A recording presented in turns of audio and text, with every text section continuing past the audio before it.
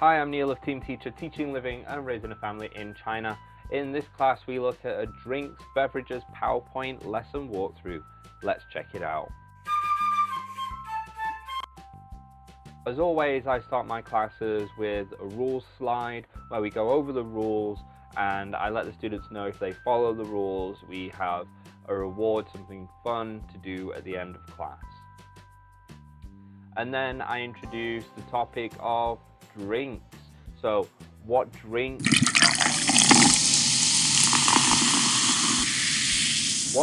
do they know? I'll try and elicit some drinks, some things that aren't drinks, just to clarify, of like, can you drink pizza? No. Can you drink soup? Sometimes. But is it a drink? We say no.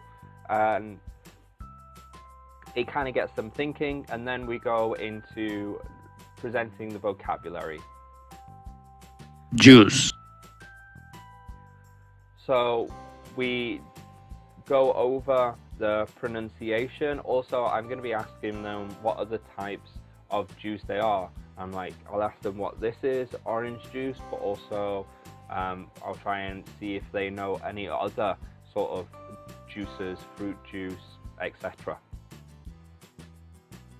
And then I'm doing some quick fire questions on if they like juice or not. And we follow that same sort of structure, going through a whole bunch of different types of drinks and beverages. For milk, I'll ask them where the milk comes from. Water, I'll ask what color water is and stuff like that. And soda, I'll ask other types of soda. There are lots of Chinese brands that I'm not aware of, but they'll throw those out.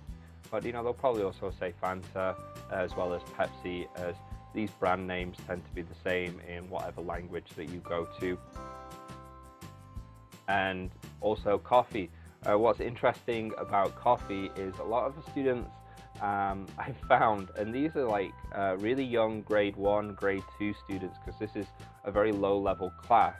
But what I found is that they will like coffee, and for some reason that I always think that they don't, but I found out that it's generally because when they think of coffee, they think of all the Starbucks, really sugary, lots of milk and cream coffee drinks. So they say they like coffee, but they've got no idea really kind of what they are actually tasting. They're just tasting the sugar and the milk and stuff. When they actually try coffee, they don't like it at all. But it is just a funny little aside there. We're going into the game now. So the game is we're finding out what drinks these people like when they go to this cafe. So this guy likes coffee. Coffee. Now they actually have the phrase "here you are," and this is in their book, so I actually include that in there, and I get them to repeat all of this. So they'll answer the question with one student, and then I'll have the whole class repeat this.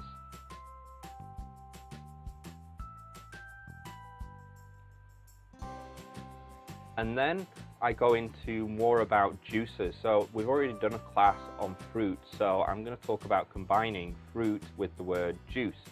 And I'm going to tell them what kind of, ask them what kind of juice they like. Normally they start off with different fruit juice, like mango juice, etc. But they'll get a bit crazy and say like teacher juice and chair juice, or what have you. As long as they're sort of having fun with the language, I know that they're going to remember it.